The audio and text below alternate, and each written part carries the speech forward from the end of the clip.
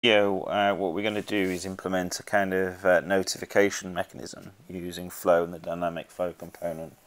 What we want to do is whenever the rating is set to hot, if the user navigates to a record that's got a rating of hot, is actually come up with a pop-up prompt called toast in Lightning terms. It's the usual red banner that pops up in the middle of the screen.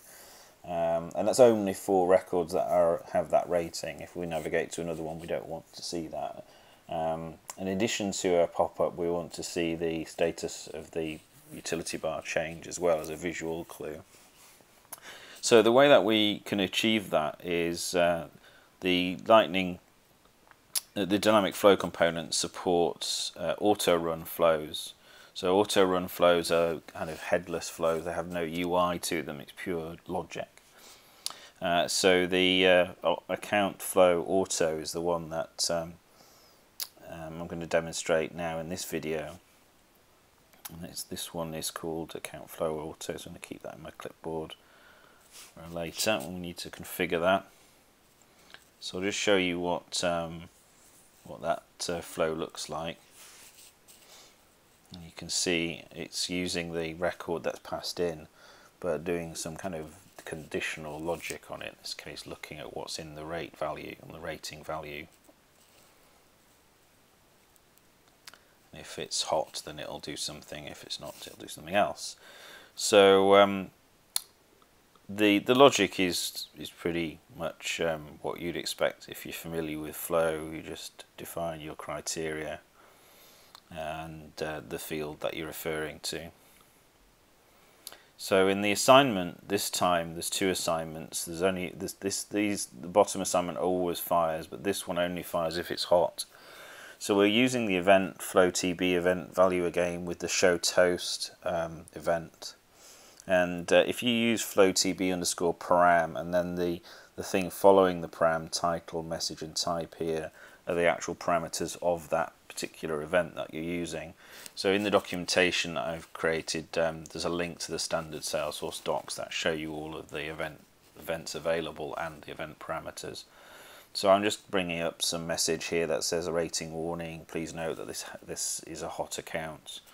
And I'm also highlighting the utility bar. So there's another variable that you can pass out of your flow that will tell the dynamic flow component to highlight the utility bar as in another additional way. Now this is essentially a auto run flow. So we still want to see the UI to edit the rating and the description and such like.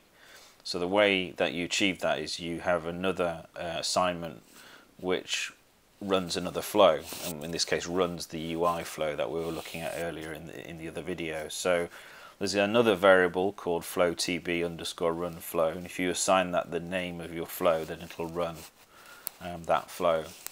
So you can essentially sort of chain flows if you wanted to. I wouldn't probably advise going too far with this, but certainly this use case works rather well because you can use a headless flow to assess what the record is as the user navigates to it and then provide a particular UI. So you could have multiple flows depending on the conditions of this logic actually that you want to display. So it gives you a bit more flexibility over the metadata approach. So we do want to edit the metadata though to start to have it run the auto launch flow instead of the UI flow initially. So we'll save that, and then we'll go and explore a little more with this. So at the moment, if we were just to refresh this page, we won't see anything radically different because the rating for this account is already set to warm. But if I was to go and edit that field, we'll see the auto launch flow will start to do its thing. So I can edit it through the existing UI that I created. So when I click next, remember it will refresh the page, which will cause it to go through the cycle of running and refreshing the flow. And we can see now that the pop-up appears, and we also get the highlighted indicator down here. Now the interesting thing happens is that this obviously the requirement was that it only happens on accounts that have got hot as their rating and not on others. So if we flick to Dickinson PLC, we can see that the wet rating appears because it's hot as well. Now if we actually change this one to warm, you'll see that the utility bar goes back to the regular colour. But when I go back to Burlington Textiles, which is still hot, you can see that it immediately pops up.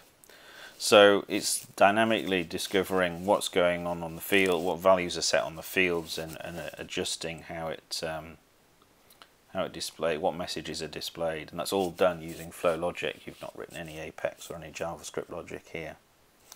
And because it's using that run flow variable, it still runs the regular UI flow. Now you don't have to do that. You could just have a message that would just say it's run the flow here in the screen. You don't have to run another flow after that. I've just chained the two just because they seem related. You want to probably edit the rating if you see it going too high.